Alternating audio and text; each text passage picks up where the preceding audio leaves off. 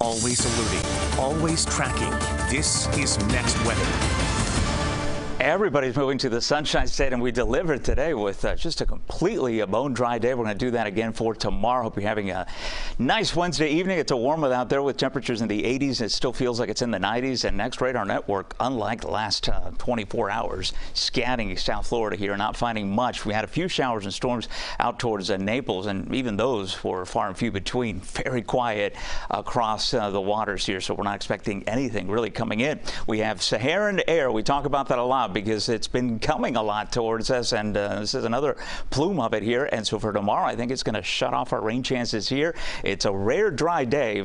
We're surrounded by water here in the middle of our wet season, so not to get any rainfall. Unusual, certainly. So heat impacts are back, and tomorrow I think air quality is going to be moderate. That's already going to be on tap throughout the day, so just keep that in mind. 7 for the exhaustion, and then heat stroke potential certainly at 6 if you spend a lot of time outside and you don't use the caution, right? Drink a lot of water. You know what we tell you, go back inside, take some extra breaks. This air, by the way, is going to be with us as we head through Thursday, but I think it lifts enough a little bit on Friday where we're able to squeeze a little moisture here, and that's going to set us up for a few showers and thunderstorms for a Friday afternoon. But limited rain chances are going to continue. We continue to see these plumes of orange coming our way, and yes, if this looks different, this is new technology. You know, we haven't had this for years and years, and that's why you're seeing it all of a sudden now. We're able to, analyze the atmosphere a lot better. So we have all this dust out here, which is not just going to shut off storms over South Florida, but it's shutting off storms in the Atlantic. And that's how we get these tropical systems to develop. You get a grouping of thunderstorms.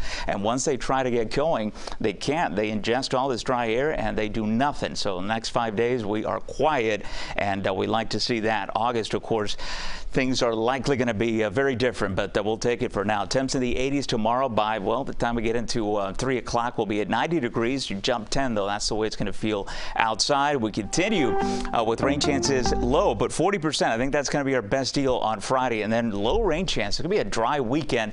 The winds are going to get a little bit gusty there, and then we'll get back into better rain chances, still below normal, for next week.